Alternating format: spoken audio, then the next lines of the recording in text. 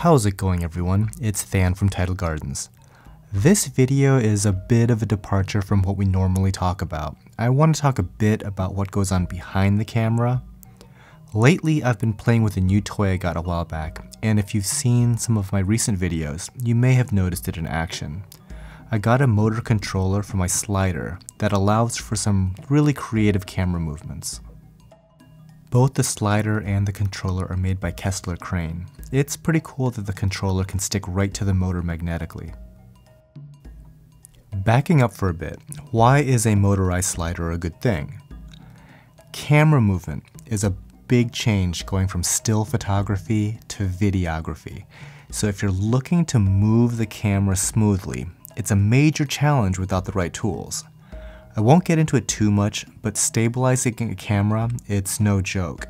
And unless you're trying to shoot a chaotic war scene like in Saving Private Ryan, or I don't know, something for World Star Hip Hop, handheld camera shake is just not gonna do.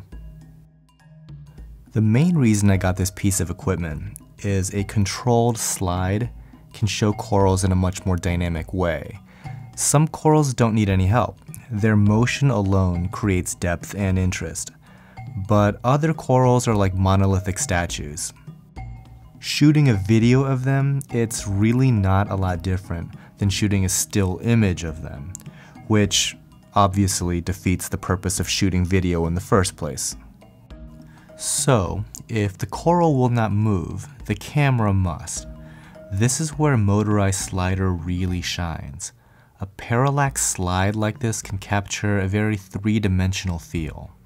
Controlled slides combined with tilt can also follow the lines of a coral. In all, it's a great tool that allows for some new perspectives that would otherwise not be possible.